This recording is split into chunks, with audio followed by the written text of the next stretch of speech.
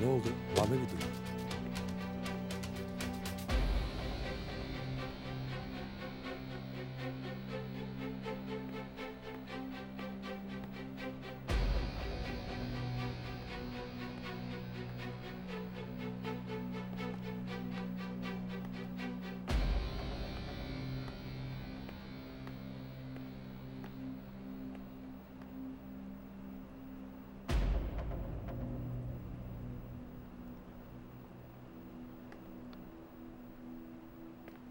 Seni dinliyorum. Yusuf'la ilgili bazı bilgilere ulaştım. Yusuf'la ilgili her şeyi biliyorum. Anladığım kadarıyla sen de öğrenmişsin onun oğlum olduğunu. Mesele buysa hiç konuşmayalım. Konuşacak çok şey var. Yusuf senin de iştirak ettiğin büyük buluşmada çok önemli bir konuma getirildi. Ona hayati bir görev karşılığında bu coğrafyada büyük bir yetki verildi.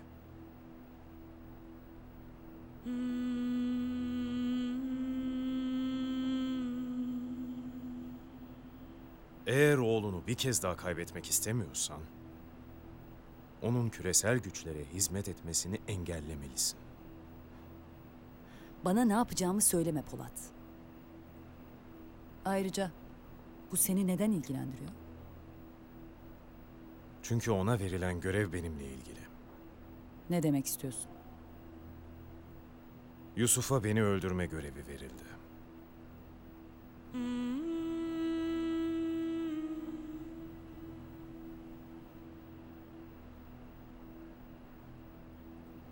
Onun ne kadar tehlikeli bir yola girdiğinin farkında mısın? Başına her şey gelebilir. Yusuf'u öldüreceğini mi ima ediyorsun? Hayır. Bunu yapmaya mecbur kalmamak için seni uyarıyorum. Ona zarar vermene asla müsaade etmem. O zaman gerekeni yap, Yusuf'u koru.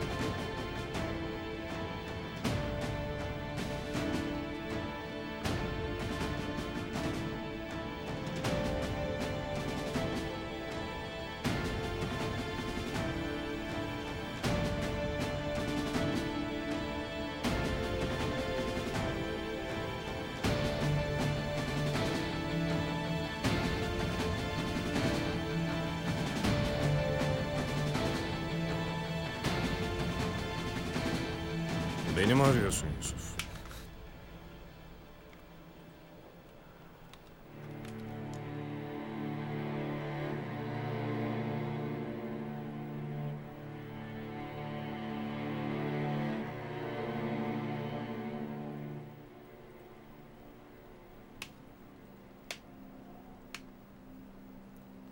Seni buraya beni öldürmek için gönderen kanlı elleri de, onların planlarını da çok iyi biliyorum. Ben de biliyorum. Hem de senin bildiğinden fazlasını biliyorum.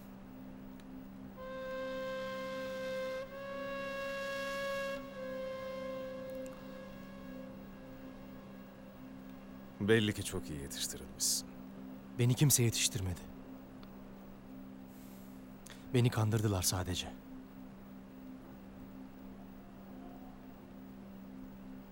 Kandırılmış olmanın ne demek olduğunu çok iyi bilirim.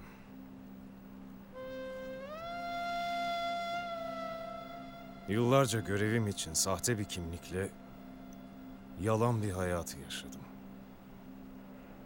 Bir gün öğrendim ki aslında gerçek sandığım hayatım bana verilen kimlik kadar sahteymiş. Neler yaşadığını biliyorum Polat Alemdar. Beraat ettiğin o meşhur davanın mahkeme tutanaklarını bile defalarca okudum ben.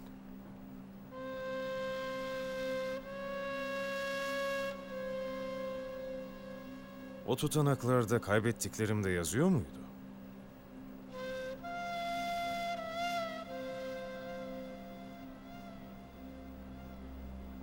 Kurtlar Vadisi operasyonu başlarken bana sevdiklerimle vedalaşmak için 36 saat verilmişti.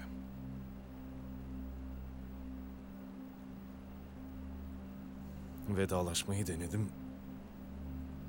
Olmadı. Onların varlığıyla güç buldum. Her düştüğümde onların sevgisi, umudu beni yeniden ayağa kaldırdı. Ama sonra hepsini gerçekten kaybetmeye başladım. Sevdiklerimi, dostlarımı, ailemi.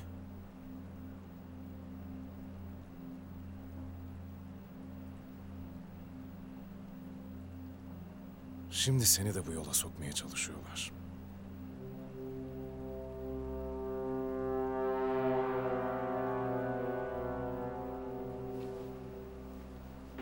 Ben inandığım yolda devam edeceğim.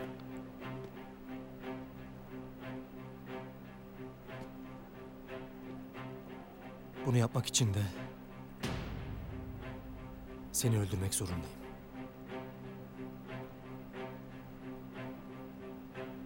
Canı veren de, alan da Allah'tır.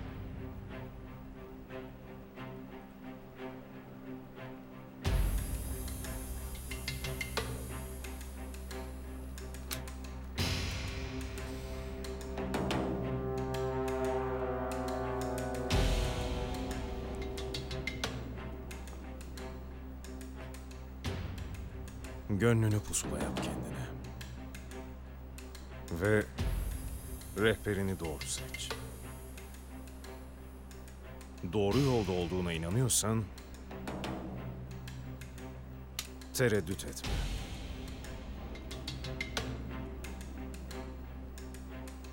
Yolun açık olsun.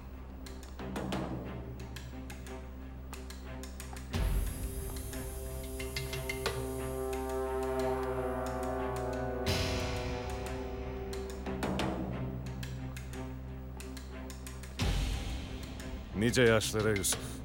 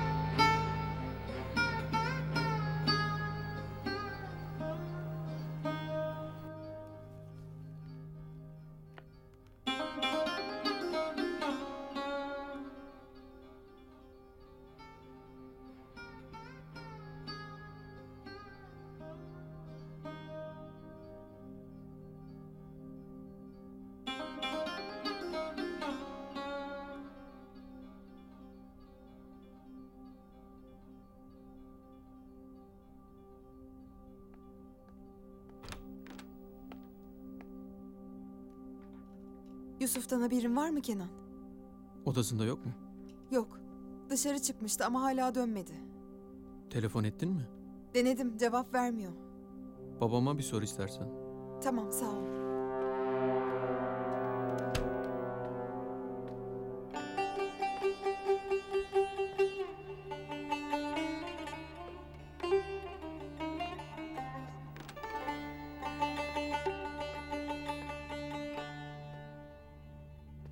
Gel Azra, gel. Yusuf'u soracaktım. Çıkarken bir şey söylemedi de. Bu gece dönecek mi acaba, haberiniz var mı? Acil bir işim çıktı dedi gitti. İstersen sen bekleme. Kendi doğum günü partisinde ne işi çıkmış olabilir ki? Yusuf'u biliyorsun Azra. Her zaman bir işi çıkar. Ben bir daha şansımı deneyeceğim.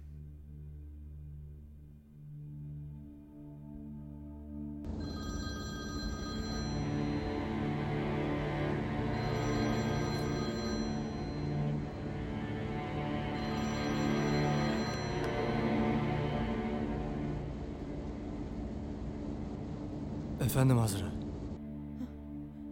Birdenbire ortadan kaybolunca merak ettim seni. Merak edecek bir şey yok. Biraz hava almak istedim. Sen iyi misin? Sesin pek iyi gelmiyor. İyiyim. Şirkete geri dönecek misin? Bak baban da burada.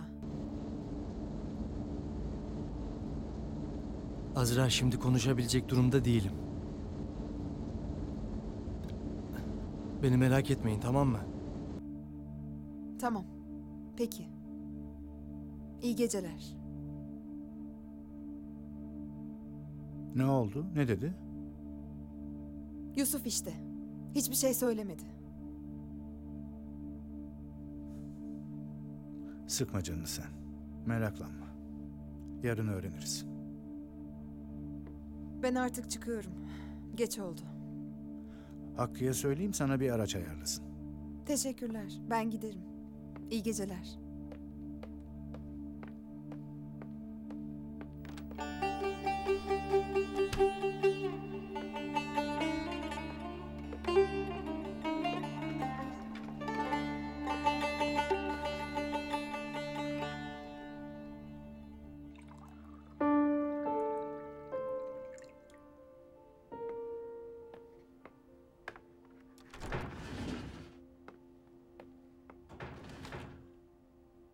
Kahve içer misin? Hayır, sağ ol.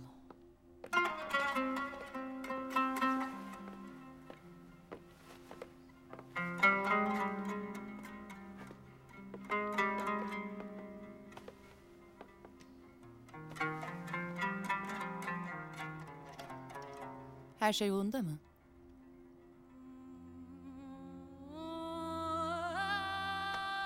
O zaman gerekeni yap. Yusuf'u koru. Bir sorun mu var? Merak edilecek bir şey yok.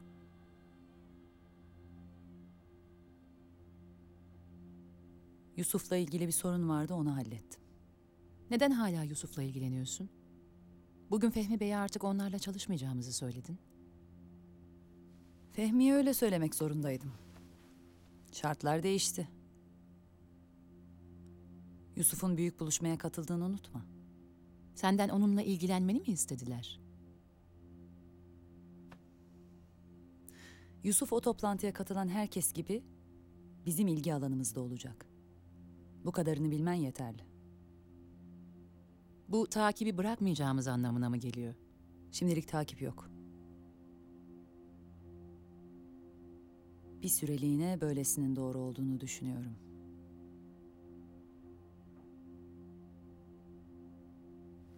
Çok yorgun hissediyorum. Biraz dinlenmeliyim.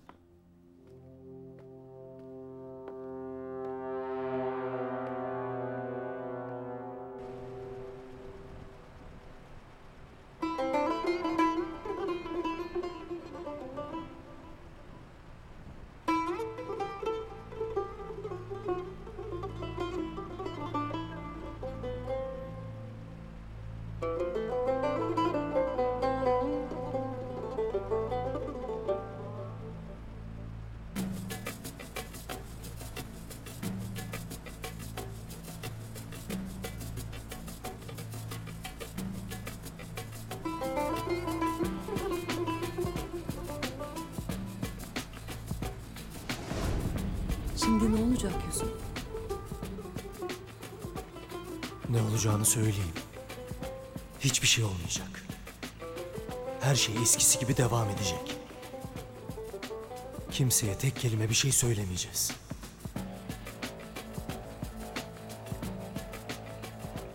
Benim annem de, senin oğlun da yıllar önce öldüler.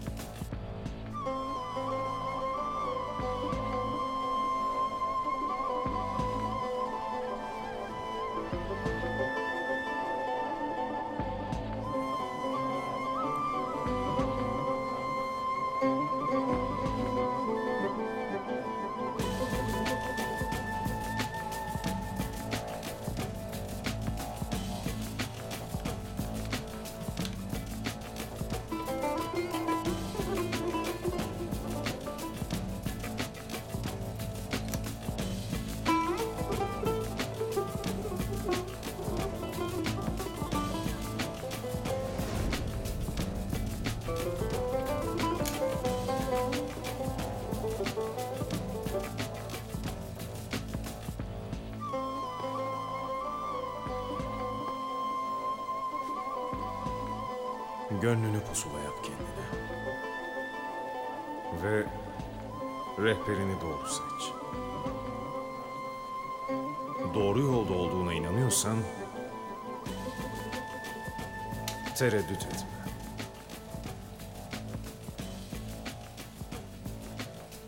Yolun açık olsun.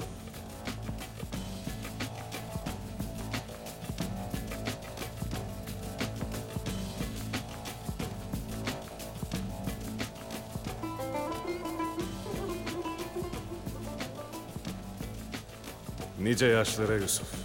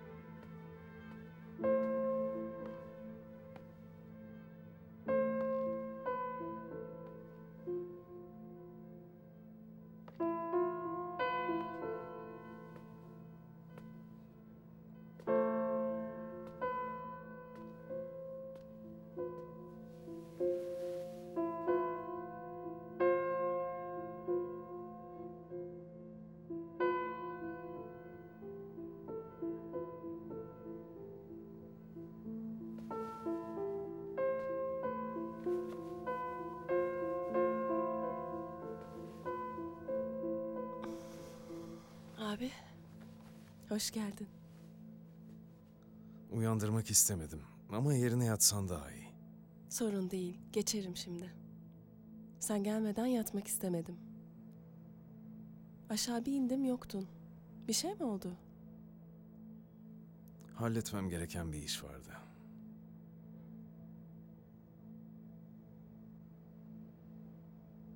Sen de boş durmamışsın.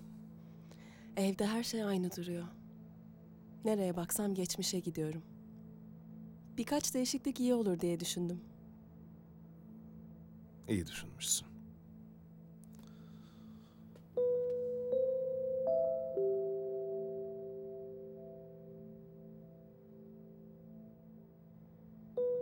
Abi, Efendim Safiye? sen iyisin değil mi? İyiyim canım. Unutma, ben senin bir tanecik kardeşinim. Öylesin tabii ki.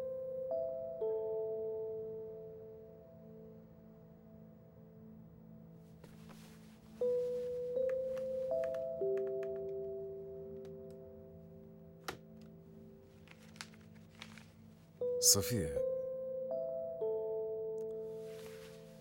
bir şey sorabilir miyim?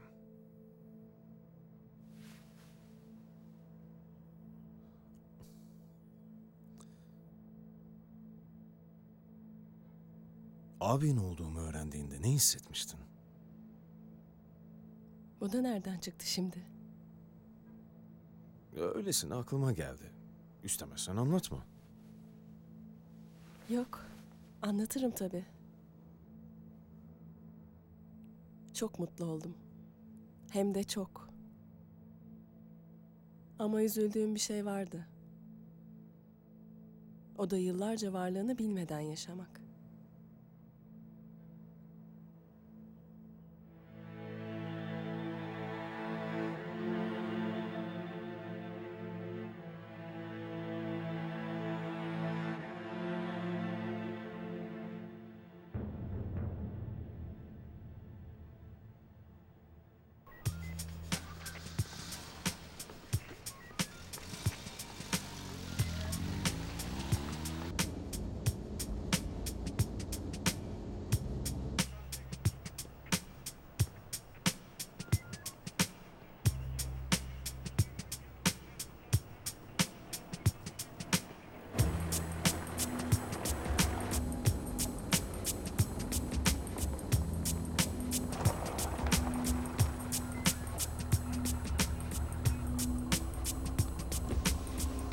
Ehliyet ruhsat lütfen.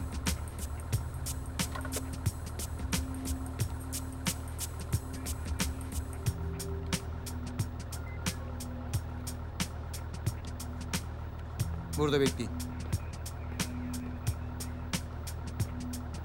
Yüksek promil. 150. Bayağı yüksek. Ehliyeti ve ruhsatı alın.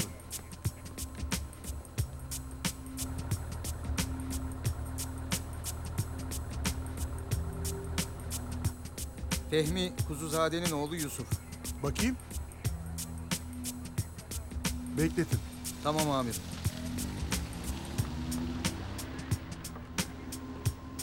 Kuzuzade ha?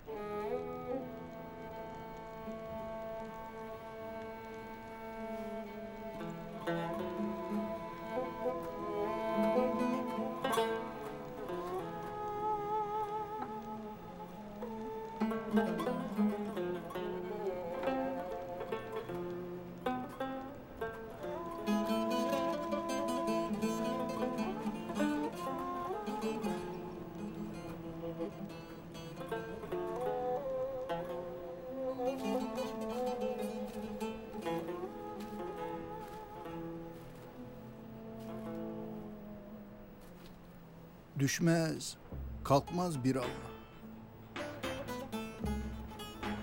Düşenin yardımcısıdır Hazreti Allah.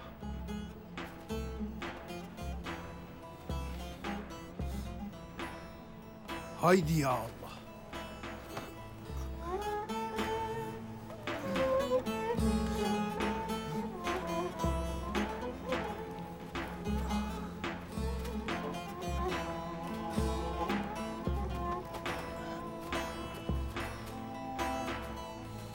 Bir fırtına tuttu bizi, deryaya kardı. O bizim kavuşmalarımıza yarim mahşere kaldı. O bizim kavuşmalarımıza yarim mahşere kaldı.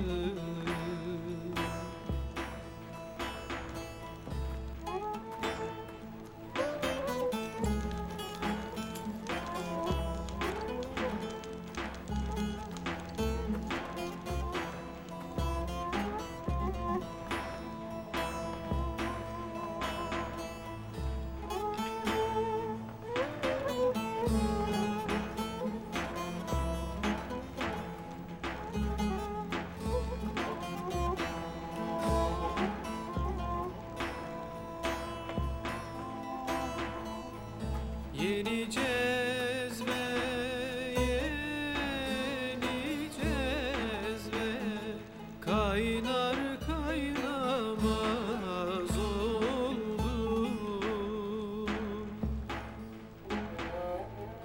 O benim nazlı yarimin dilleri söyler söylemez oldu. O benim nazlı yarimin dilleri söyler söylemez oldu.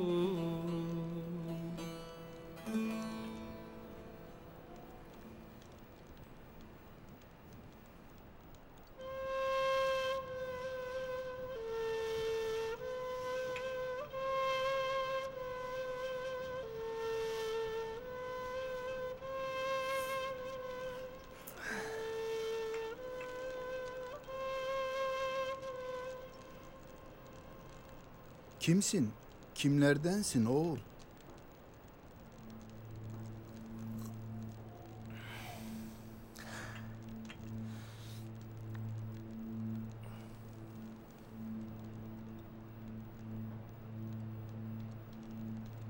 Bilmiyorum.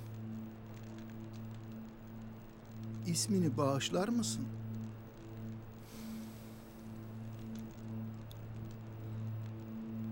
Yusuf.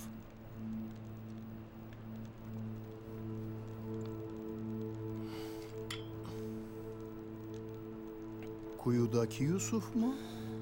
Zindandaki Yusuf mu? Yoksa saraydaki Yusuf mu? Hangi Yusuf? Uçurumun kenarındaki Yusuf.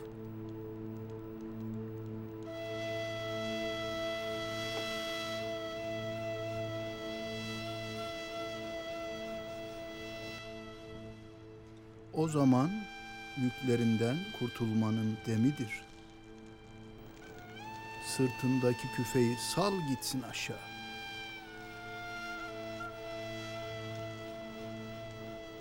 Anlamadım. Ağırlıklarından kurtul.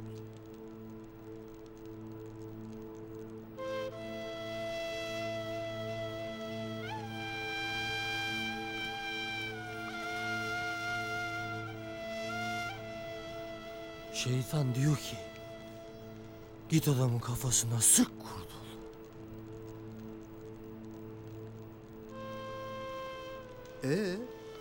Yusuf ne diyor?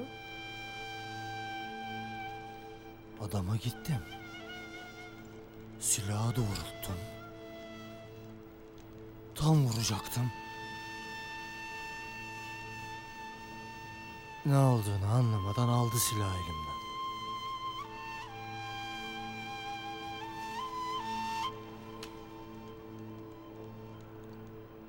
Beni sözleriyle vurmaktan beter etti. Delikanlı adammış.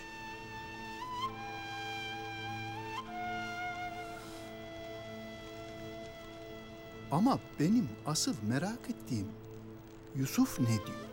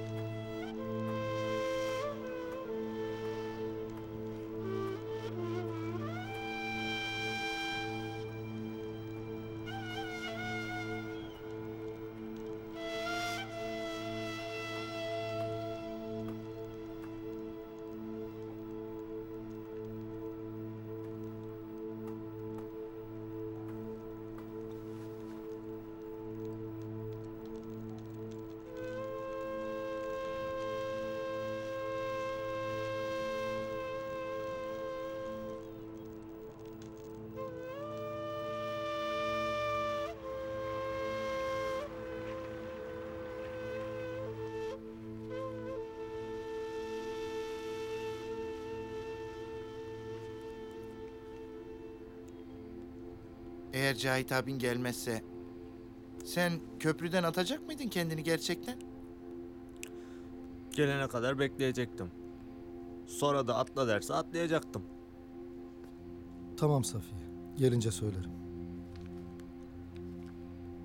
Tamam. Görüşürüz. Erhan yeter. Aynı şeyi kaç defa sordun adama. Abbas sen de konuşma. Yemeğini ye. Hı hı.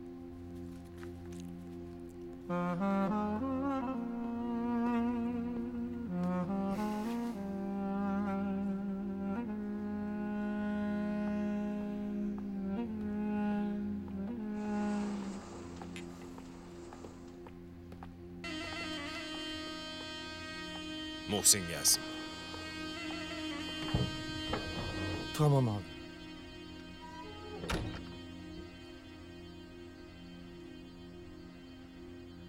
Niye tanıştırmadın? Görmedin mi abinin halini Erhan?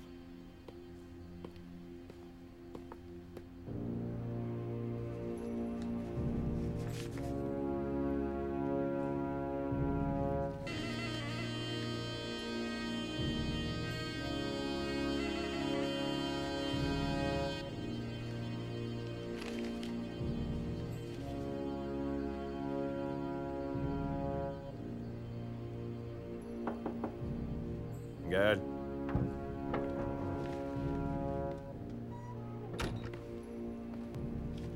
Yeni bir şey var mı Muhsin? Var efendim. Hepsi burada. Toplantıya katılanların ailelerin üyeleri değil, temsilcileri olduğunu düşünüyorum. İzine ulaştığımız kişilerden biri uluslararası büyük bir hukuk bürosunun kurucularıyla ortaklık yapmış.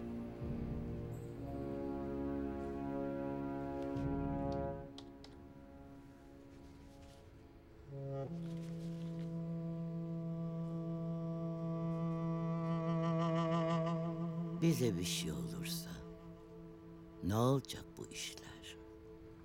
Efendim hocam? Kimse bir şey anlamaz diyorum. Neyi anlamazlar? Hiçbir şey. Ben de bir şey anlamadım hocam. Bizim başımıza bir şey gelse, bildiklerimiz bizimle birlikte bizim gittiğimiz yere mi gidecek Altaycığım? Ne yapalım hocam? Kaydedelim. Ama siz daha önce güvenlik nedeniyle böyle bir şey istemediğinizi söylemiştiniz. Düşündüm, taşındım. Şimdi de istediğimi söylüyorum. Bildiğimiz, bulduğumuz, tahmin ettiğimiz her şeyi kayıt altına almalıyız. Ve Polat'a emanet etmeliyiz. Haklısınız hocam. Ben hemen çalışmaya başlıyorum. Çok yaşa. Hadi hazırlan.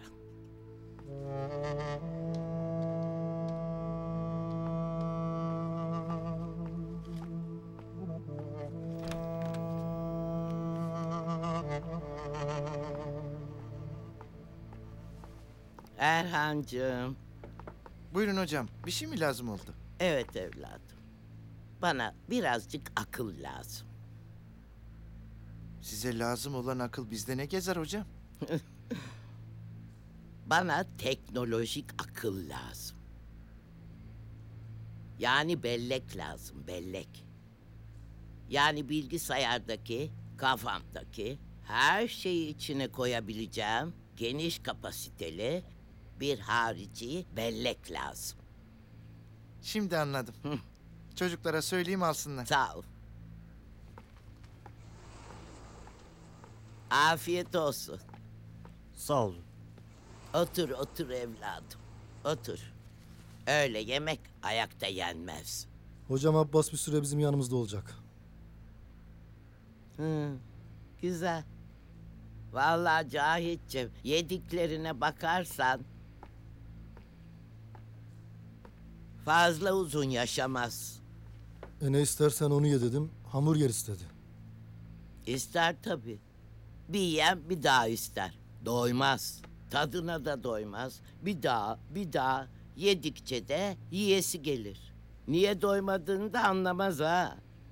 Çünkü içinde monosodyum glutamat var ondan. Ne var?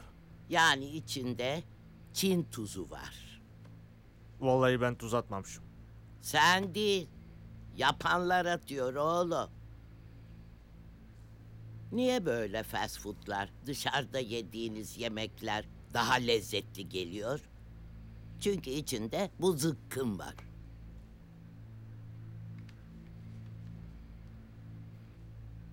Hocam ne yapıyor bu Çin tuzu denen şey? Direkt beyni etkiliyor oğlum. Yani sinir hücrelerine zarar veriyor. Böbreği, karaciğeri etkiliyor. Yani saymakla bitmez oğlum. Tamam Abbas, yeter. Sen ye bitir dedin abi, ondan yiyorum. Hocam peki sadece bu fast foodlarda mı var Çin tuzu? Eskiden sadece konservede, bisküvi, paket içinde olan çipslerin içinde vardı. Şimdi her yerde. Bizim dönerciler, köfteciler de koymaya başladı oğlum. Dünyada 50 ülkede yasaktır. Ama bizde hala gelsin fast food. Anladın mı Abbas? Anladım abi. Yediğimize, içtiğimize dikkat edeceğiz. İşte böyle. Çalışıyor mu abi? Evet abi.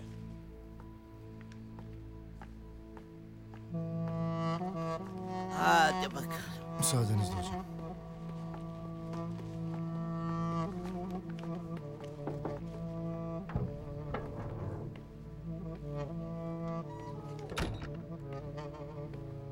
Abi Safiye aradı. Evle ilgili bir şeyler söyledi. Siz konuşmuşsunuz. Konuştuk. Sen eve kadar git, ne gerekiyorsa yaparsın. Başka bir şey var mı abi? Yok Cahit.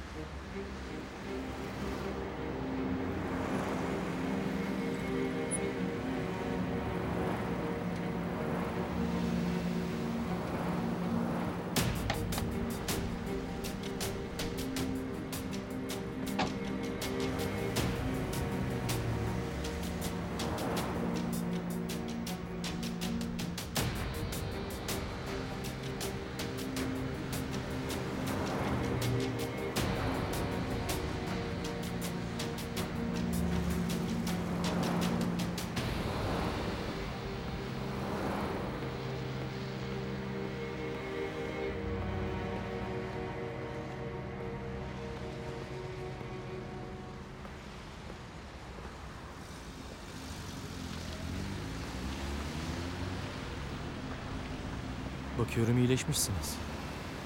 İyi görünüyorsunuz. Evet, daha iyiyim Yusuf. Yıllardır içinizde tuttuğunuz sırları paylaşmak belli ki iyi gelmiş. Hastaneden ayrıldım. Artık yanında olacağım. Birlikte daha çok vakit geçireceğiz. Bu işte tek başına değilsin.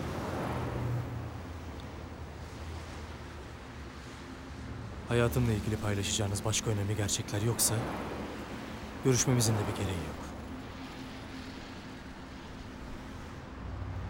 Benim yardımıma ihtiyacın olduğunu sen de çok iyi biliyorsun.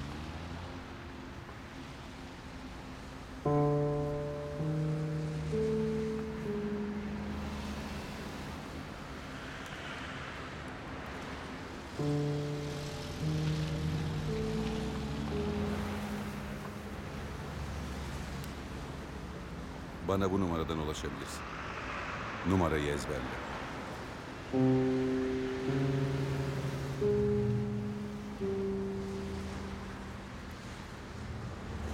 Hazır olduğunda neler yapacağımız konusunda konuşmaya başlayabiliriz. Önümüzde çok uzun bir yol var.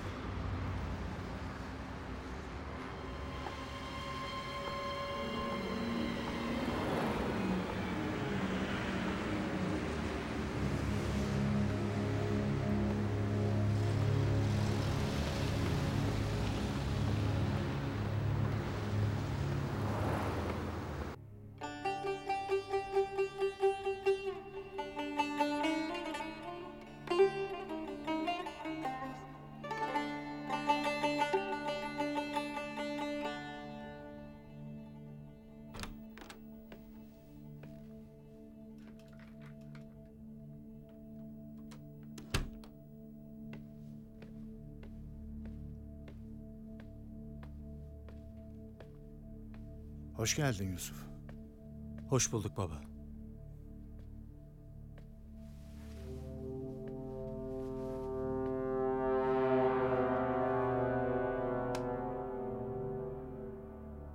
Dün gece neler oldu Yusuf? Buradan çıktıktan sonra iyice düşündüm. Ve yapmak üzere olduğum şeyi erteledim. Doğru bir karar almışsın oğlum. Zira acele davranmak aleyhine olabilirdi. Evet baba. Sen haklıydın. Doğru zamanı beklemeliyim. Bak Yusuf. Polat Alemdar'ı öldürmek kolay bir iş değil. Düşmanımızı iyi tanımalı ve onun bütün zafiyetlerini öğrenmeliyiz. Merak etme. İşin bu kısmıyla ben ilgileneceğim. Senin desteğin benim için çok önemli. Ama biliyorsun, iş sona geldiğinde Polat Alemdar'ı öldürecek kurşun benim silahımdan çıkacak. Bu konuda neden bu kadar ısrarcısın Yusuf? Bu görev kendimi ispat etmem için bir fırsat baba. Eğer kendimi yapmazsam senin arkana saklandığımı düşünürler. Bir korkak gibi görünmek istemiyorum.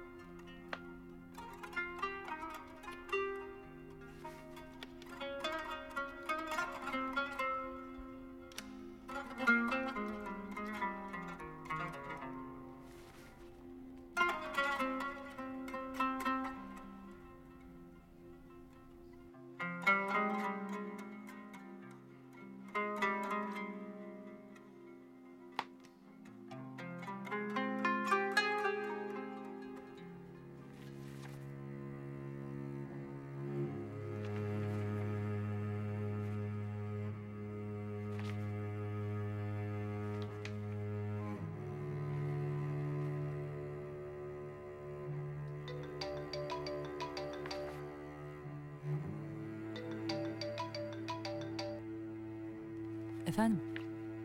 Merhaba. Aramana sevindim. Son söylediklerinden sonra beni arayacağını düşünmemiştim.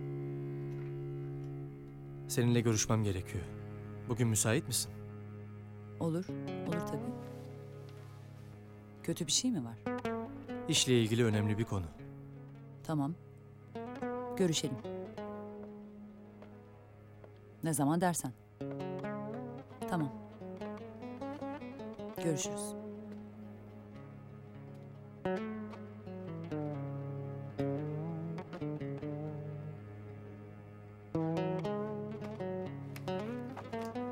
Dışarı mı çıkıyorsun? Evet. İşle mi ilgili? Ben de sana eşlik edebilirim. Hayır, özel bir konu.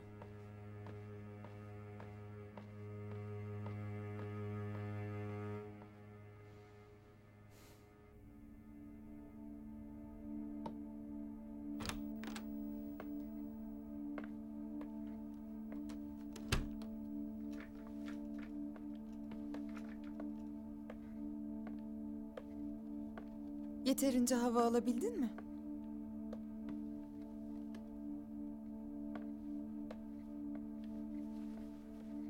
Kendi doğum günü partinden apar topar ayrıldığına göre hava almaya epey ihtiyacın vardı.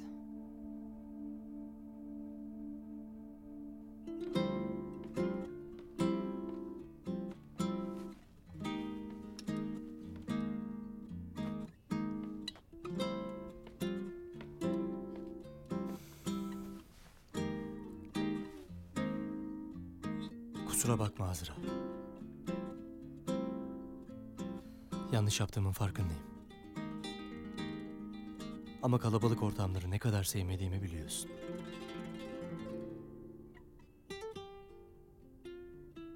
Elindeki ne? Doğum günü hediyen. Dün gece bir anda çıkınca veremedim. Ben de unuttun sanmıştım. Sence öyle bir ihtimal var mı? Hadi, vermeyecek misin hediyemi? Doğum günün kutlu olsun canım. Sana ne hediye vereceğimi çok düşündüm. Özel bir şey olmasını istedim. Sana hayatımın bilmediğin bir dönemini hediye etmek istedim Yusuf. Bu kayıp olduğun zamanlar tuttuğum günlüğün anahtarı. Dönmeni beklerken seninle paylaşmak istediğim her şeyi o günlüğe yazdım. Günlüğü okuduğunda yanımda olmadığın zamanları telafi etmiş olacağız.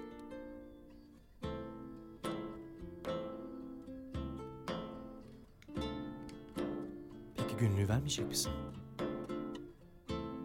Onu sen bana gerçekten döndüğünde vereceğim.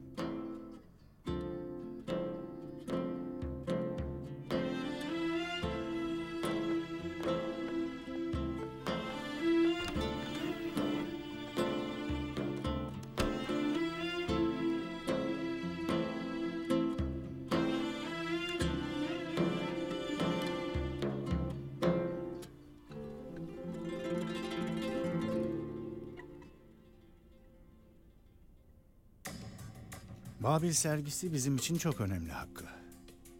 Bu işin altından en iyi şekilde kalkmamız gerekiyor. Hiç merak etmeyin. Sergi salonu hazırlandı. Arkadaşlar kısa sürede çok iyi iş çıkardılar. Her şey eksiksiz olacak. Güzel. İzinleri halledebildin mi? Bu kadar nadide eserleri Topkapı Sarayı'nın dışına çıkarmak kolay değil. Gerekirse ben de birkaç arama yapabilirim. Hallettik efendim. Sergiye yurt dışından da eserlerin geleceğini bildirince kısa sürede olumlu yanıt aldık. Bize serginin yapılacağı neden bu kadar geç haber verildi bunu anlamıyorum. Ancak tabii ki bu bir bahane değil. Özellikle de rica bu kadar yukarıdan gelmişken. Eserleri saraydan bizzat senin almanı istiyorum Hakkı. Sergi alanına varana kadar da başlarından ayrılma. Davetli listemizi biliyorsun. Yurt dışından önemli davetlilerin yanı sıra devlet erkanı da açılışta hazır bulunacak. Efendim, izninizle. Eserleri almak için birazdan yola çıkacağız. Tamam.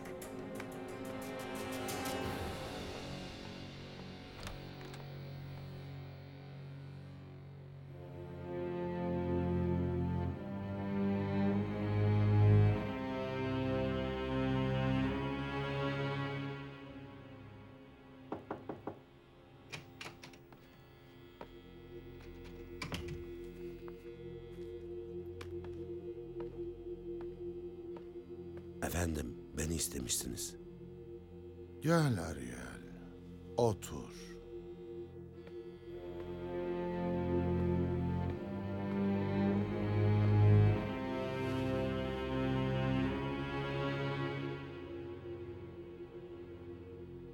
Sana çok önemli bir bilgiyi yüz yüze aktarmak istedim. Sizi dinliyorum efendim. Babil Devleti için çok önemli olan eser, başka bir yerde sergilenmek için bugün Topkapı Sarayı'ndan çıkarılıyor. Bu ekstra sevindirici bir haber. Fakat bu bilgiye benden daha fazla sevinecek biri var. Ferdinand.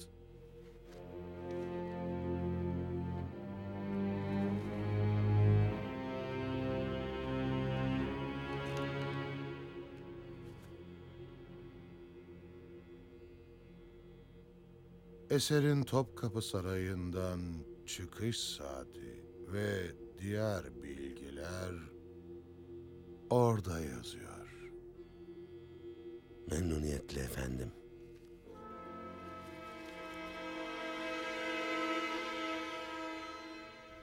Operasyon ekibimiz ne durumda Yürgen? Bütün hazırlıklar tamam Ferdinand.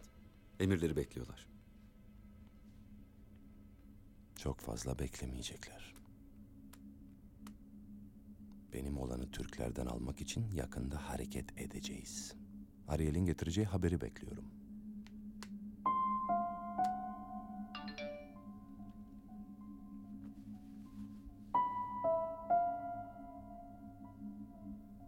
Ariel.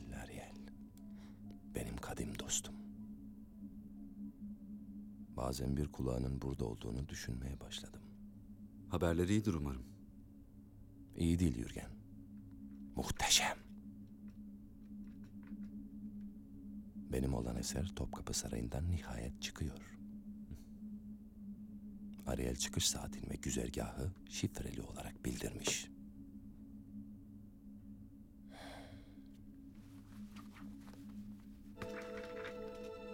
Kalk Yürgen. Action.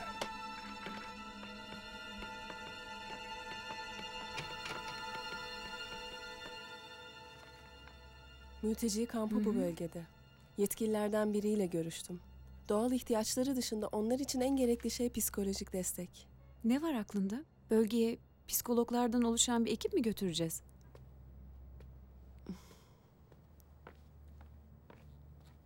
Bize kahve mi yaptın? Ellerine sağlık bir tanem. Size nasıl destek olabilirim diye düşündüm. Canım, sen benim en büyük desteğimsin, mutluluk terapimsin. Bir tanem. Ben bakarım. Allah enerjisi çok yüksek. Her eve lazım Elif'ten. Hoş geldiniz. Sağ ol. Hoş bulduk yenge, sağ ol.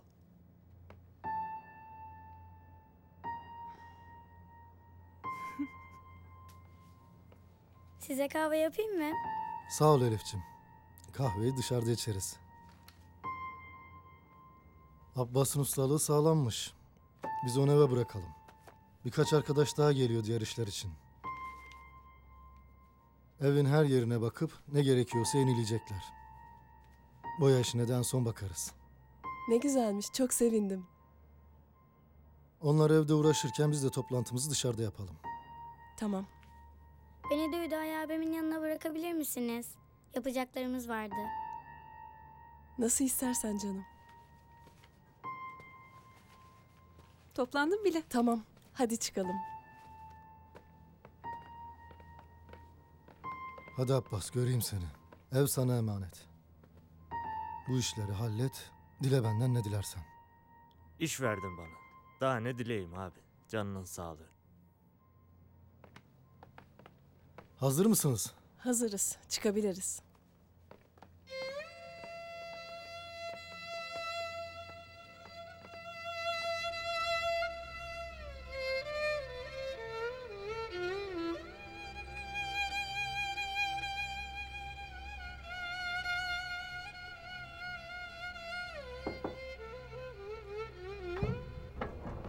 Sen haklı çıktın Polat'ım.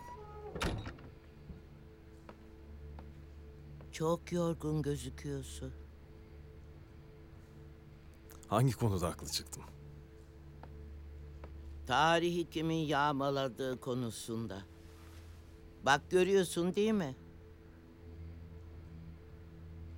Şedid'in yağmaladığı antik kentteki tarihi eserler Londra'daki müzede sergilenecekmiş. Tam da senin söylediğin gibi. Dünyanın gözünün önünde oyun oynuyorlar ya. Orada yağmaladıkları eserleri kaçırıp şimdi kendi müzelerinde sergiliyorlar. Yıkan kim, yapan kim? Heh. Elimizdekilere sahip çıkmalıyız. Yoksa her şeyi sömürecek bunlar, her şeyi. Siz toryum alanındaki çalışmaları tamamlayın hocam. Bu onlara karşı insanlığın attığı en büyük adımlardan biri olacak. Bu yoldan dönmek yok Polat. Ama ölmek var.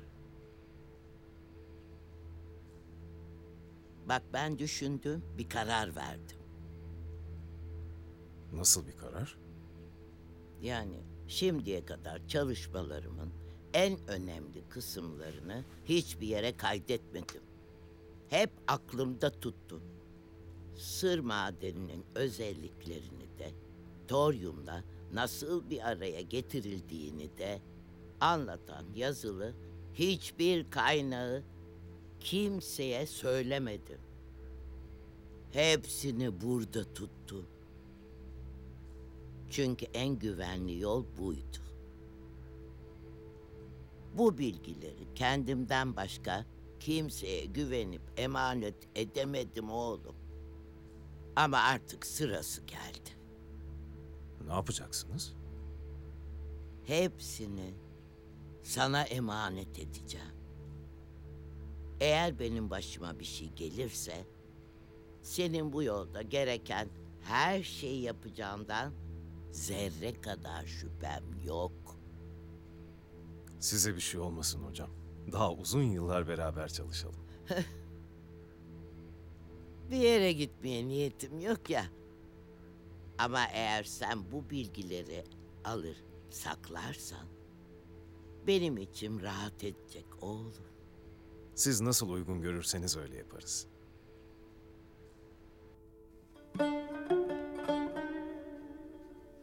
Elif buraya gelmeyi çok istedi. Hat sanatına bu kadar merak olduğunu bilmiyorduk. Gelmesine biz de çok sevindik. Hat bizim en değer verdiğimiz kültürel miraslarımızdandır. Bugün Türkiye'deki kaligraf sayısı bir elin parmaklarını geçmez. Vallahi benden yetenekli çıktı Elif. Nasıl Cahit abi, yaptıklarım güzel olmuş mu? Bu soruyu ustana sormak lazım Elif. Sen düz çizgi çeksen de ben beğenirim. Bu iş için doğuştan bir yeteneği var. İlk denemede herkes Çin'in mürekkebini bulaştırır. Ama Elif tek bir damla bile taşırmadı. Ben bir ayda kalemi doğru tutmayı öğrenemedim. Gerçi hala doğru tutamıyorum da. Hasan kardeşimiz de iyi öğrencilerimizdendir. Tevazu gösteriyor. Dünyayı bu çocuklar kurtaracak.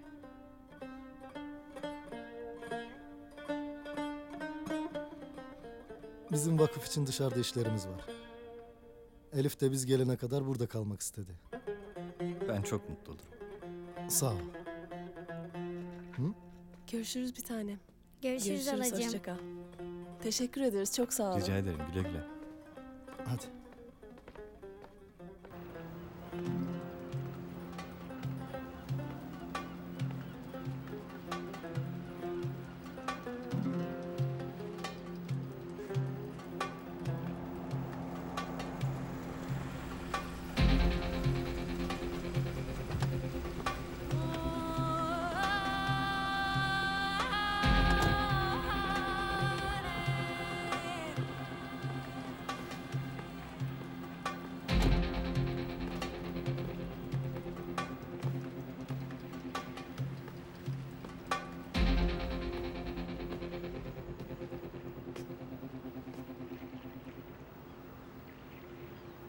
Sana sormak istediklerim var. Ne istiyorsan sorabilirsin. Polat Alemdar'la. Ne işin vardı? Sen beni mi takip ediyorsun? Hayır. Polat Alemdar'ı takip ediyordum. Sen soruma cevap ver.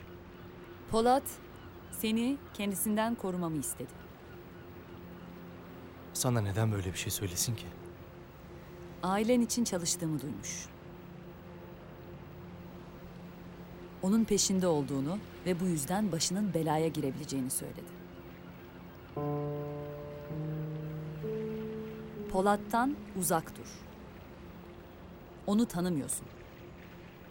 Sana zarar verebilir. Benim için endişelendin mi yoksa? Sana böyle duygusal davranmayı hiç yakıştıramadım. Buraya iş konuşmaya geldik. Herkes kendi işini yapsın.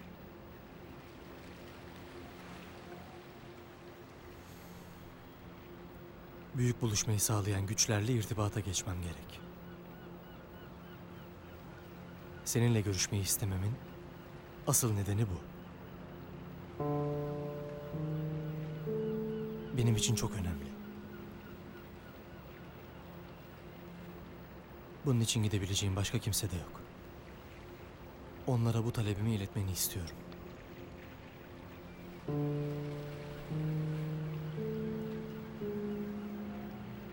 Yapacağım.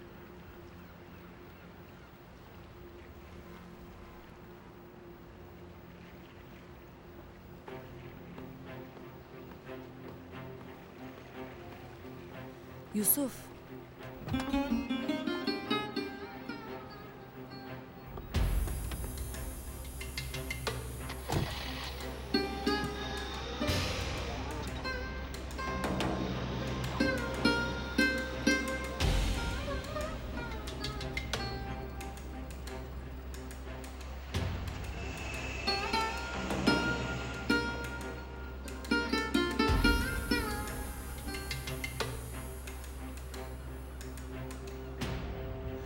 Dikkatli ol.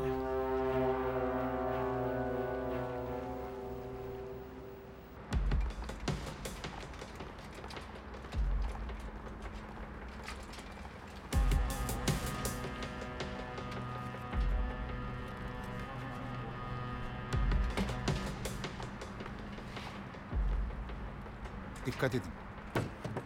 Tamam, aç şunu.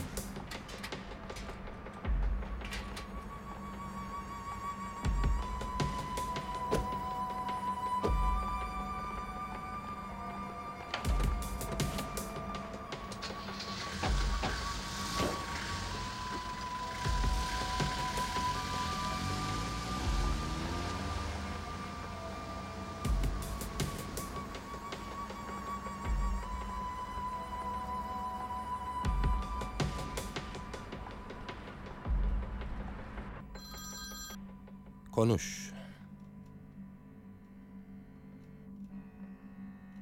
Tamam. Komutlarımı bekleyin.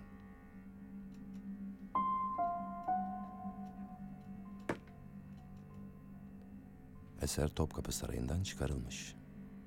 Şimdi sahne sırası bizde. Bunun için sana müteşekkirim Ariel. Eseri eline geçirmeden teşekkür etmene gerek yok. Yine ustalıkla kamufle edilmiş, iğneleyici bir cümle. Benimle açık konuş Ariel. Aklındaki nedir? O kadar değerli bir eseri sana kolay teslim etmeyeceklerdir. Ekstra dikkatli ol derim. Bence bu oyunda dikkatli olması gereken ben değilim. Çünkü benim olanı onlardan almak için gerekirse tüm şehri yakarım Ariel. Tüm şehri.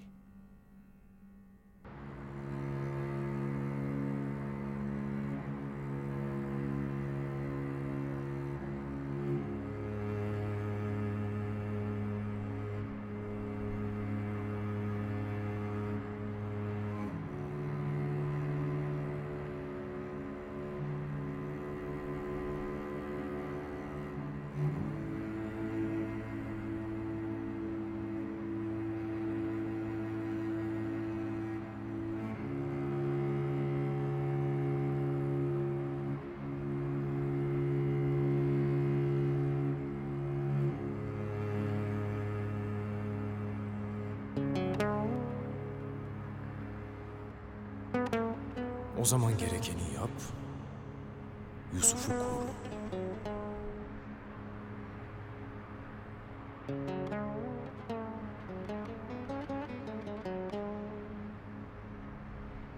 Gerekeni yapacağım. Yusuf'u koruyacağım.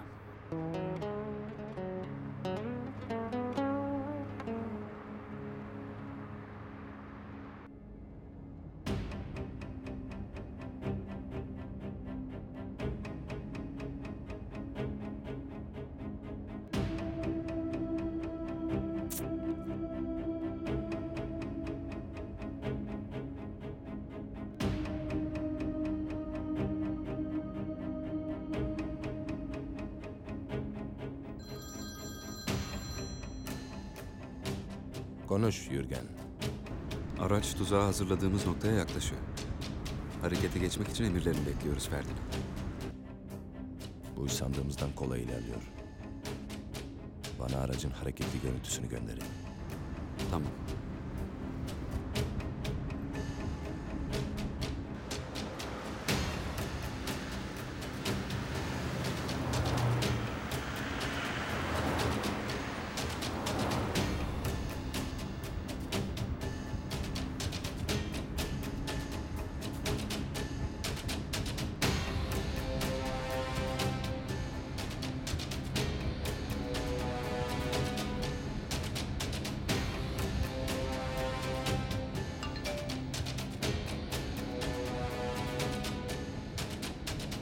Operasyona başlayalım mı? Hayır, bekleyin.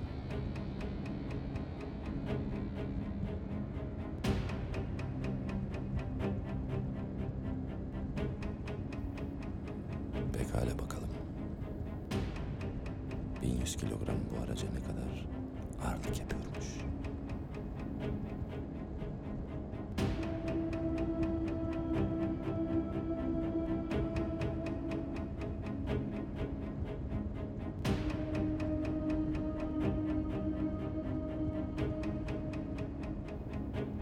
Bu araç boş.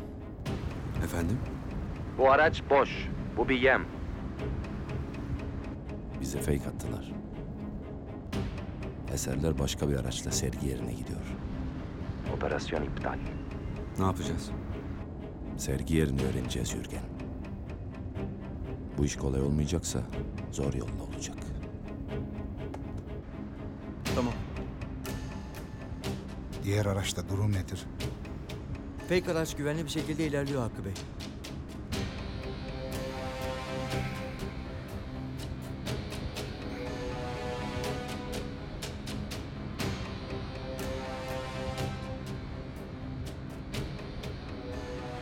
Yeme kimse dokunmamış. Biz de güvenlikli bir şekilde sergi alanına varmak üzereyiz. Hı hı.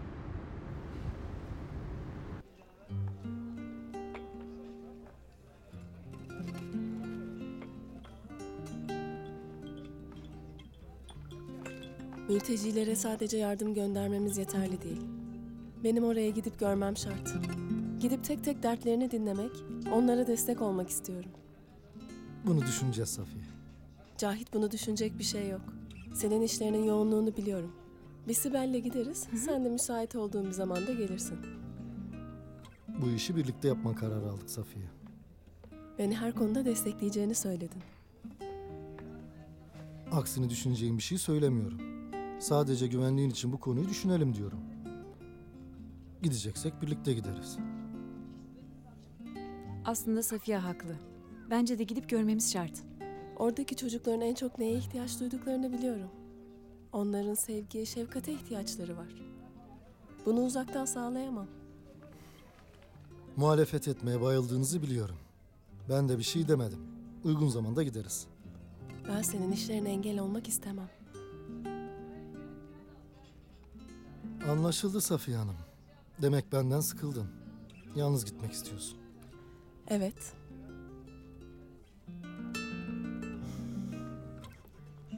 Çok şeker.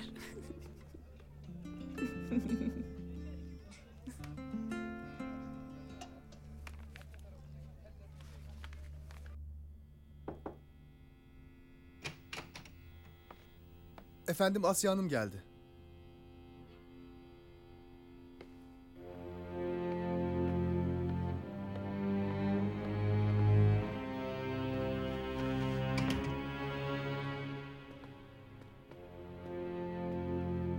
Hoş geldin Asya. Hoş bulduk.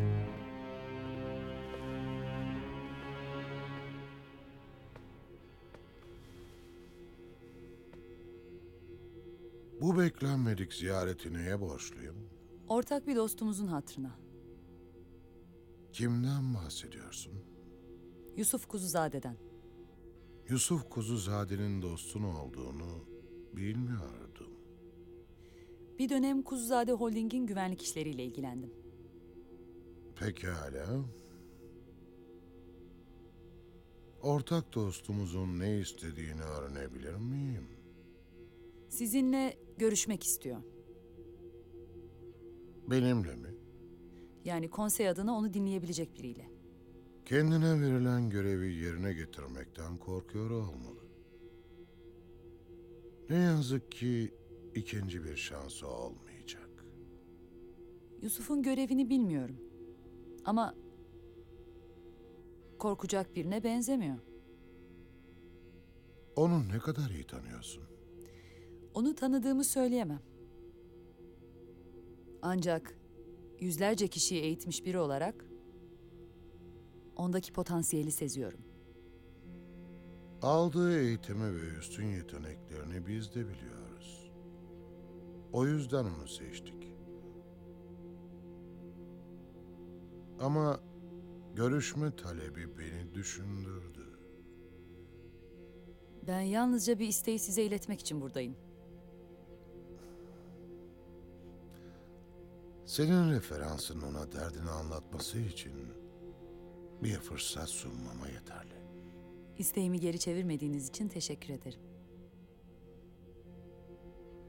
Yusuf Kuzuzade ikinci defa cüretli bir davranış sergiliyor.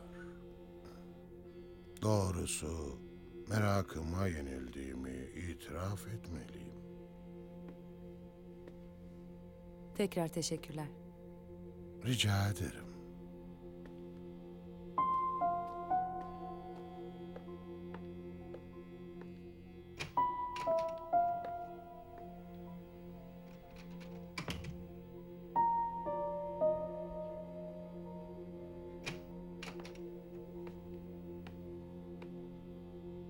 Bana Roz'u çağırın.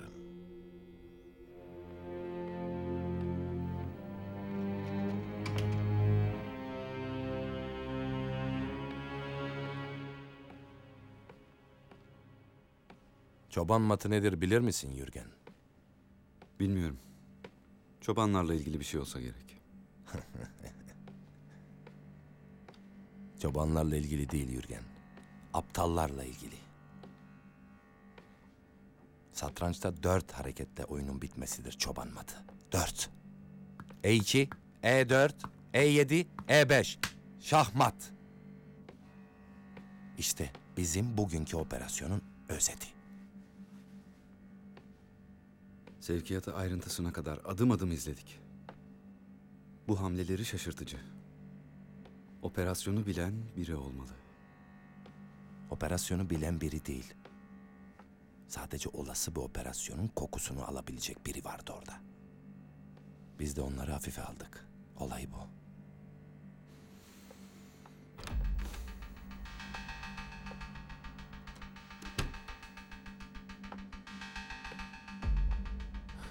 Selamlar Ferdinand. Sana da selam Ariel. İğneleyici sözlerin için hazırım. Sana iğneleyecek sözler söylemek için değil, hoşuna gidecek bilgiler vermeye geldim Ferdinand.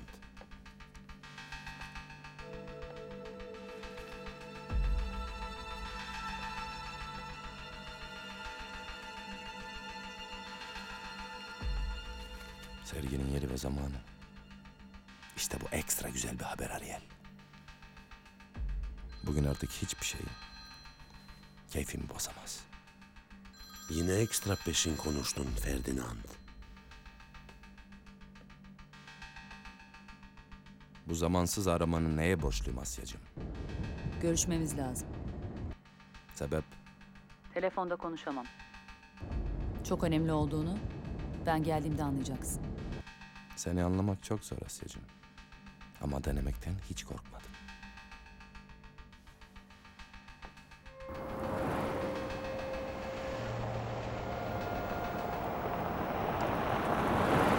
Siyah sancağın bölgedeki varlığı, aşiretlerin birliği adına bir emniyet sibobu olarak görünüyor. Sizin desteğiniz olmasaydı bu noktaya gelemezdik Polat Alemdar. Türkiye'nin Suriye ve Irak'taki oyunda aktif rol almaması düşünülemezdi. Biz de üzerimize düşen görevi yaptık hocam. Aşiretler toplantısıyla Türkiye adına ektiğimiz tohumların karşılığını alacağımızı öngörüyorum. Bu konuda sizinle aynı fikirdeyim. Fakat bu toplantının önemini bölgeyi karıştırmak isteyen güçler de biliyor. Bu yüzden olağanüstü tedbirler almak durumundayız. Bölgeye takviye birlikler sevk edildi. Aşiret askerlerine verdiğimiz eğitimler de devam ediyor. Barış toplantısı için hazırlıkları tamamlamak üzere bu akşam bölgeye intikal edeceğim. Tamam Yasin. Siz ne zaman gideceksiniz hocam? Bu akşam katılmam gereken önemli bir sergi açılışı var. Sonrasında ilk fırsatta bölgeye intikal edeceğim. Böyle hassas bir dönemde sizi yalnız bırakamayız hocam. Cahit akşam sizinle olsun. Benim de içim rahat etsin. Diğer muslukta da sorun vardı, onu da hallettim. Duvarlarda böyle nemden kabarmış yerler de vardı. Onları da zımparalayıp boyadım. Yenge kusura bakma. Sana sormadan aşağıda depodan tüm ihtiyaçlarımı karşıladım. Maşallah boya badana için her şey vardı. Abbas ellerine sağlık. Yormuşsun kendini. Bana eğlence çıktı abla. İstersen pencereleri de bir elden geçirebiliriz. Sanki biraz soğuk alıyor. Tamam Abbas yeter. Nasıl dersen abi. Ben yenge için düşündüm. Neyse benim biraz daha işim var. Daha yukarı çıkamadım. Bugünlük bu kadar yeter Abbas. Artık dinlen biraz. Ne yapayım abi? Dinlen Abbas.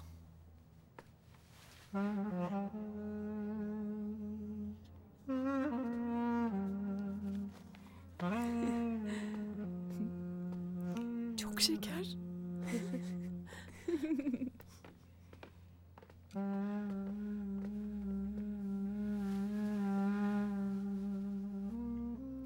Sağ ol Abbas. İyi iş çıkardın. Şimdi bana ne istiyorsan söyle. Ne isteyeyim abi? Canının sağlığı. Yok yok. İste bir şey. Abim olmandan başka bir şey istemem. Beni yalnız başıma koyma yeter.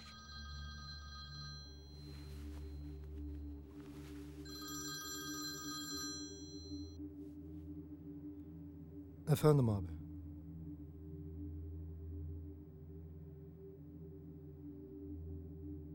Tamam abi anladım. Hemen geliyorum.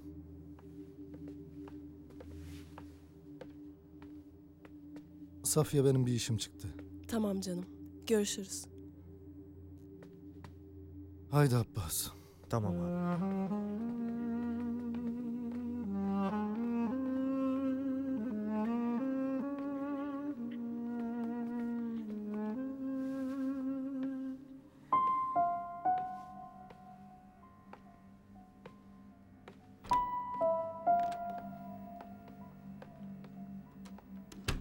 Asya Tuna geldi.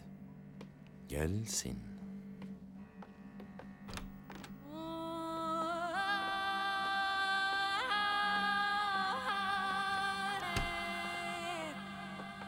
Beni artık kapıda böyle güvenlik mi karşılayacak? Bu kim? Gürgen güvenlik değil. Benim dostum. Senin dostların olduğunu bilmiyordum. Çünkü hep gölgemi gördün. Gerçek beni görmek istemedin. Ya da sen kendini göstermekten korktun. Olabilir. Çünkü gerçekten kendimi gösterdiğim insanların başına gelecekleri tahmin edemiyorum. Bence hala kendini fazla önemsiyorsun. Hiç değişmemişsin. Ben değişirsem dünya değişir Asya. Dünyanı değiştirecek bir teklifim var. Seninle iş yapacağımı da nereden çıkardın? Buna mecbursun. Yoksa ne yaparsın? Aynı teklifi düşmanına yaparım. Sen kaybedersin. İşte şimdi buralar eğlenceli olmaya başladı. Bir dene bakalım. Neler oluyor hepimiz görelim.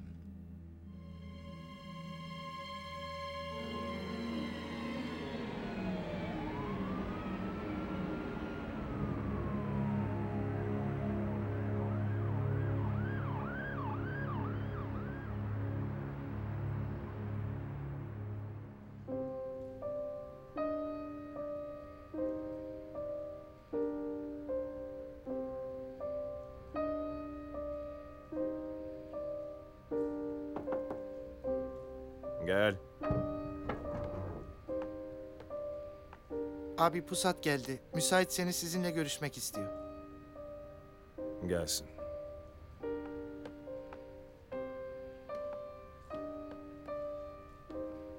Gel Pusat. Hoş geldin. Eyvallah abi.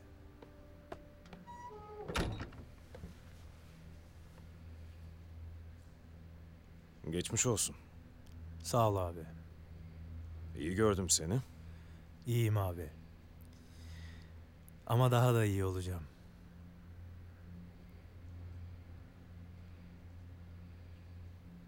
Abi sen yeter ki bana güven. Benim derdim herkesin sağ ve selamette olması. Ben hatalarımdan ders aldım abi. Bundan sonra çok dikkatli olacağım. Senin de güvenini boşa çıkarmayacağım. Zaten öyle bir şey yaparsan Yasin komutan senin canını okur. Anlamadım abi.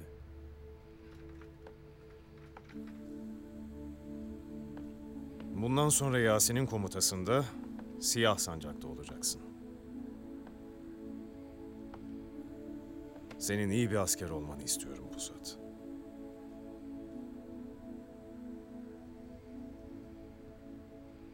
Nasıl emredersen abi. Allah yardımcın olsun. Askeri terbiye önemlidir.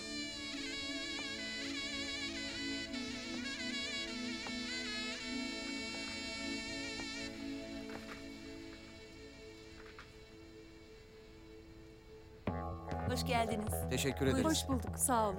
Gel canım. Çok merak ediyorum sergiyi. Hoş geldiniz efendim. Hoş bulduk. Buyurun.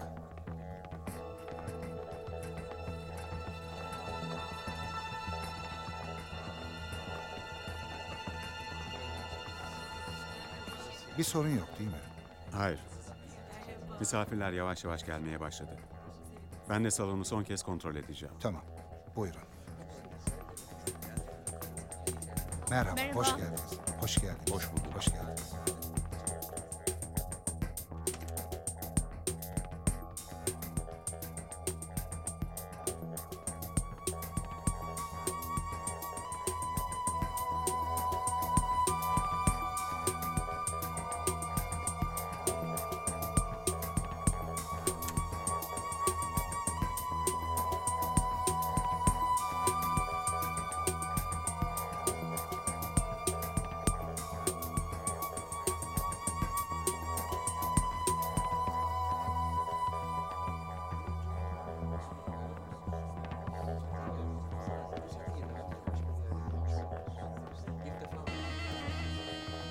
Hoş geldiniz Hoş efendim. bulduk. Hoş geldiniz. Hoş geldiniz. Merhaba. Merhaba. Nasılsınız? Teşekkür ederim. Sizler Teşekkür ederim. Ben de iyiyim. Sağ olun. Sizi burada görmek çok mutlu ediyor. Ben de sizi görmek. Çok merak ettiğim bir sergi.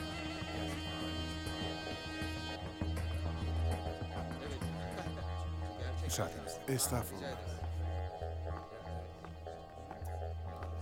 Hoş geldin Cahit. Seni hocanın yanında görmek beni şaşırttı. Şaşırmak sana yakışmıyor Hakkı. Polat'ın yanında olman gerekmiyor mu senin? Senin de buradaki eserleri değil, Fehmi'nin özel koleksiyonunu koruman gerekmiyor mu? Orada daha eski parçalar vardır. Senin gibi.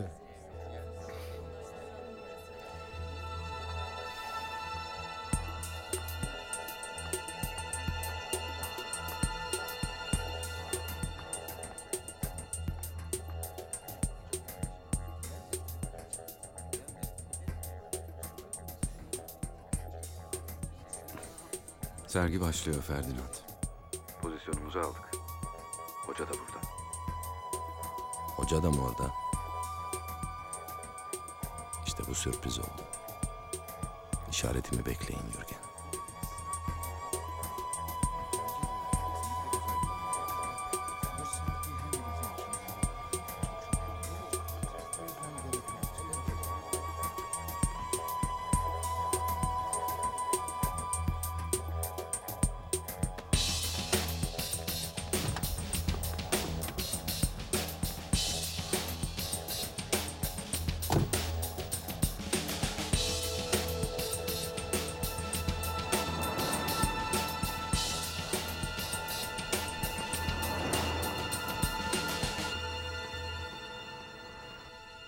Kaçak boru hattının Suriye topraklarındaki kısmı tamamlanmak üzere.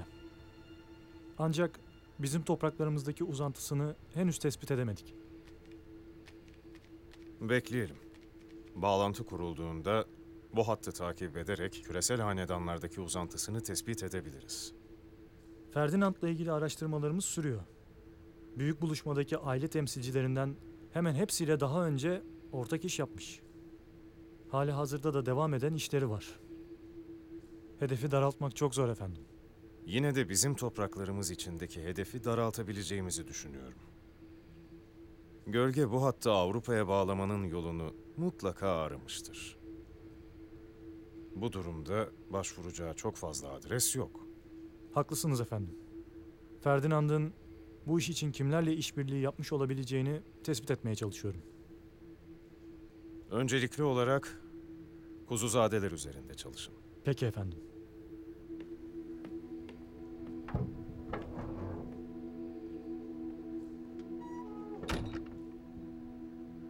Umarım onlar değildir.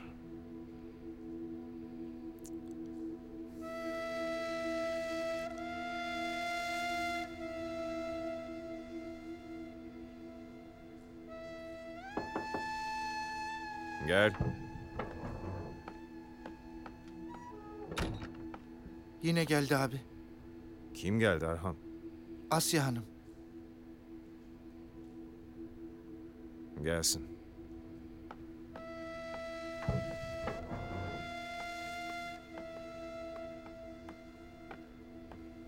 Acil bir şey mi var? Konuşmamız gerek.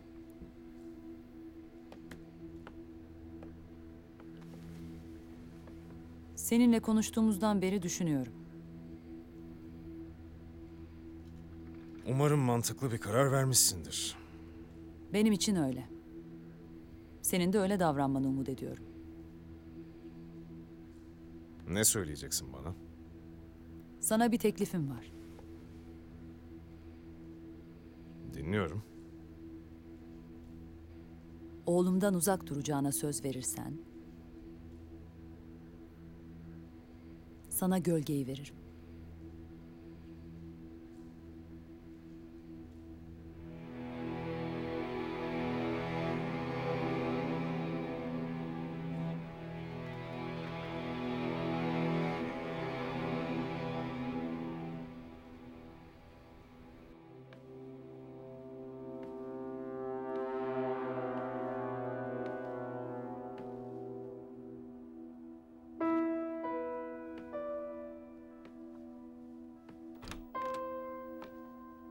Misafiriniz geldi efendim.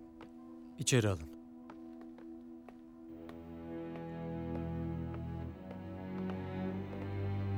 Hoş geldiniz. Teşekkür ederim. Lütfen şöyle buyurun.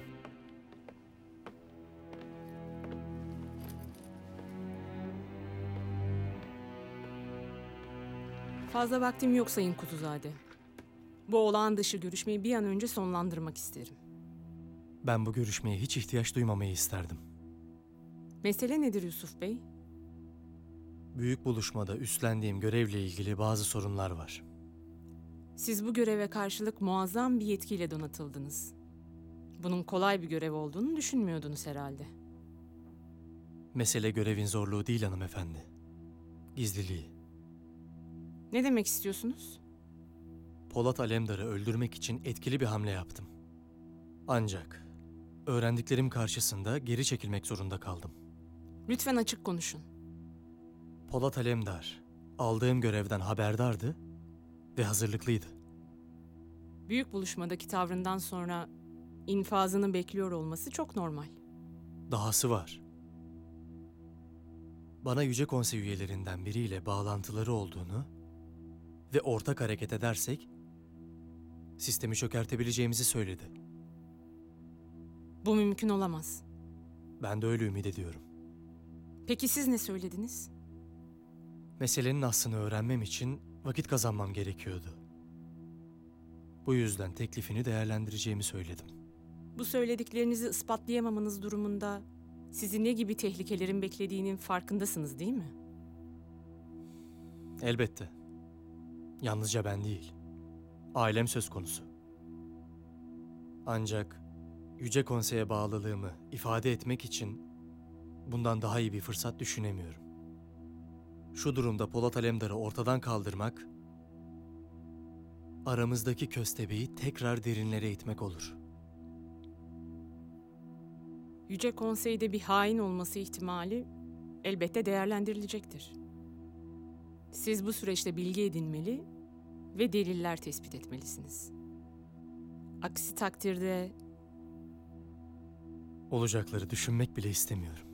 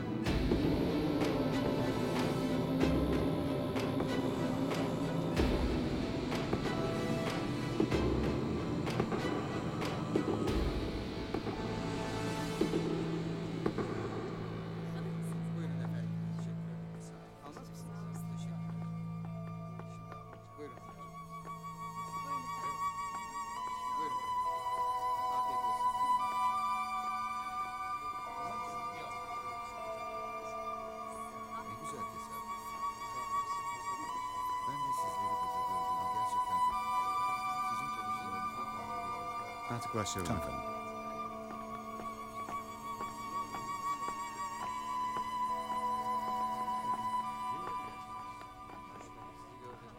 Saygıdeğer konuklar, Yükselen Babil sergimize hoş geldiniz.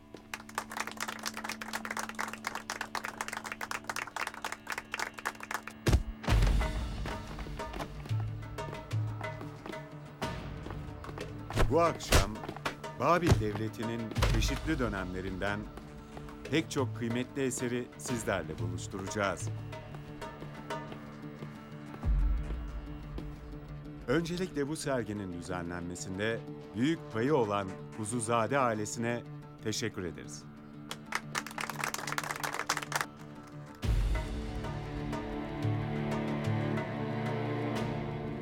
Yakın bir dönemde yapılan kazılarda Babil komutanlarından Ahikamoğlu Gedelya'nın mezarına ulaşılmıştır.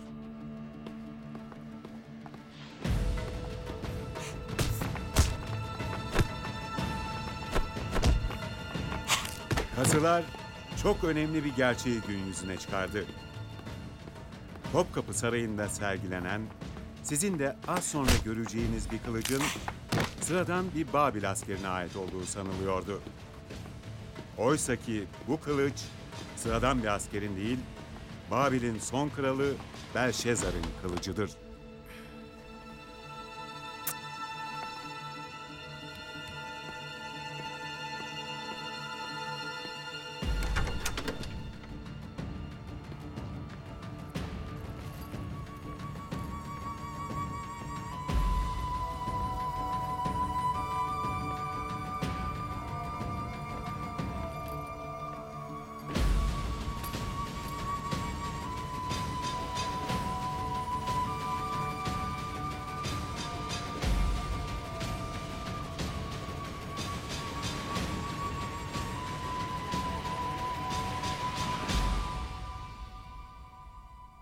Şimdi hep beraber bu değerli eserleri ilk defa bir arada göreceğimiz sergiye geçebiliriz. Buyurun lütfen.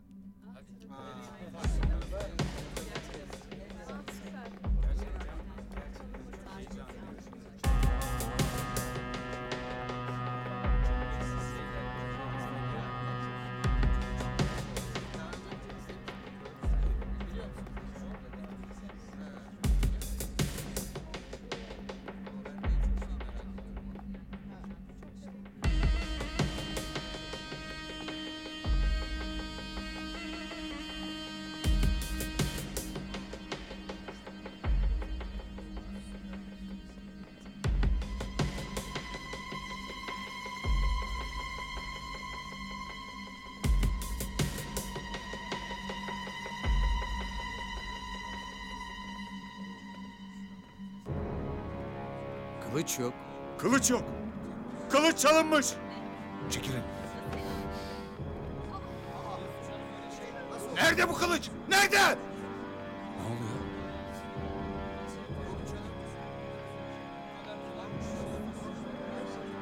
Hocam çıkalım buradan.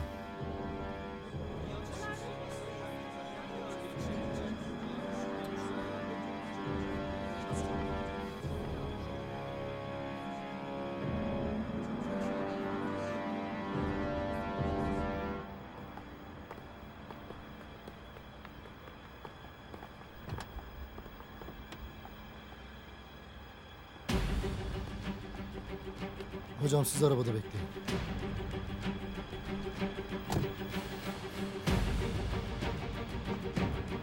Sen de gözünü dört aç.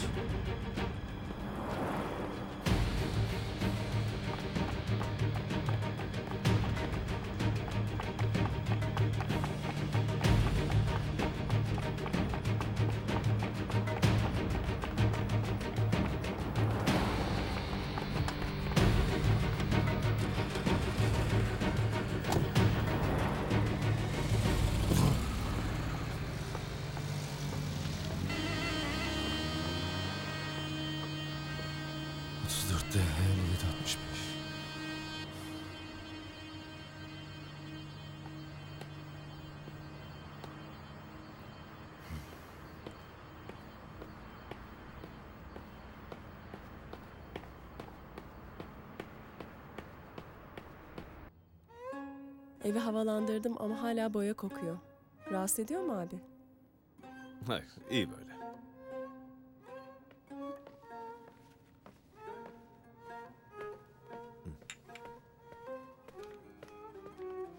Bak baba, bugün R harfine çalıştık.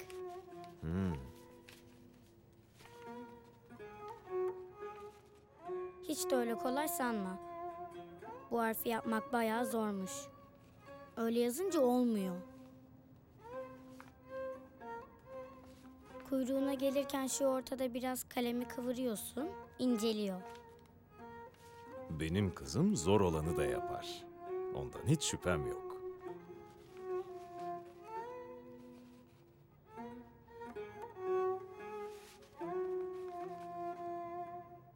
Rabbi yesir ve la tuasir. Rabbi temnim bil hayr.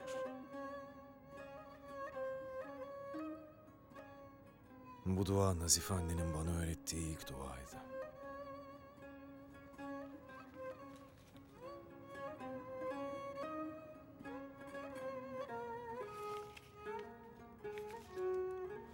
Peki bu duanın anlamını da öğrendin mi? Hı hı. Rabbim kolaylaştır, zorlaştırma. Rabbim hayırla sonuçlandır. Amin kızım.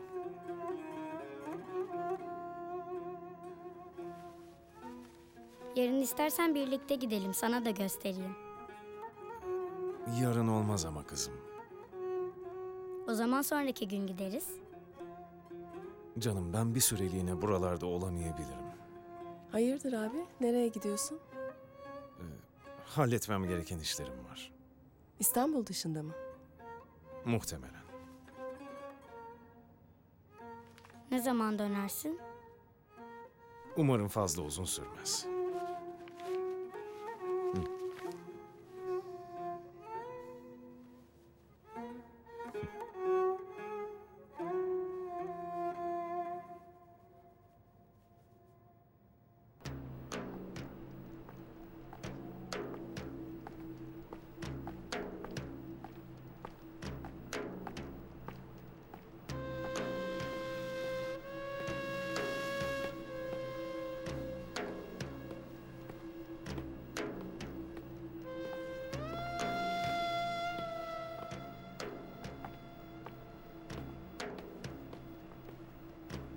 Tutayım mı? Yok, gerek yok.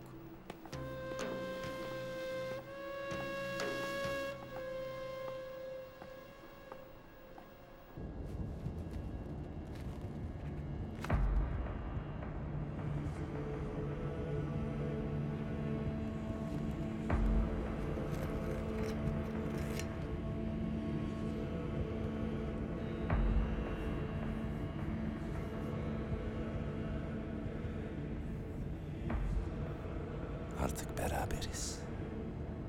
Hiç ayrılmayacağız.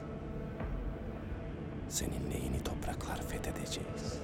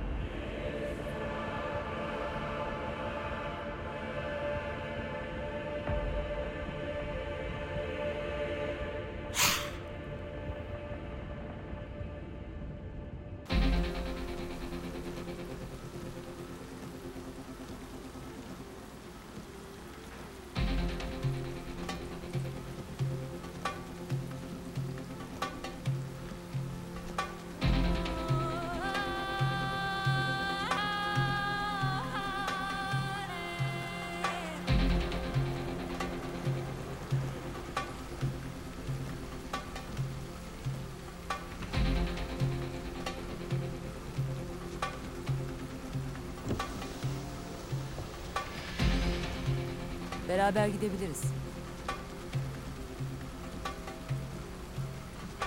Gerek yok. Pekala.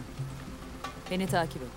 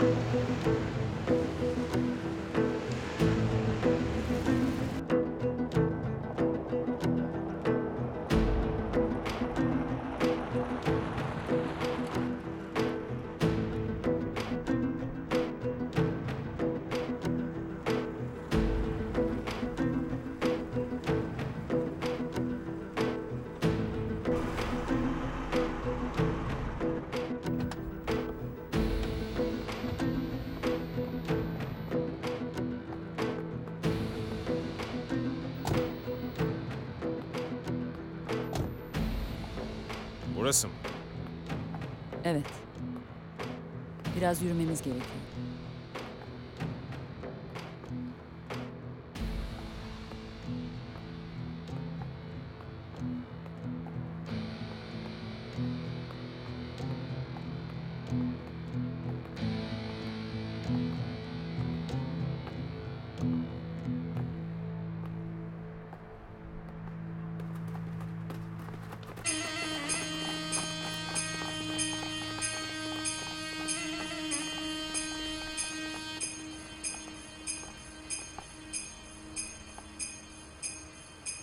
Üzgünüm. Oğlumu korumak için bunu yapmak zorundaydım.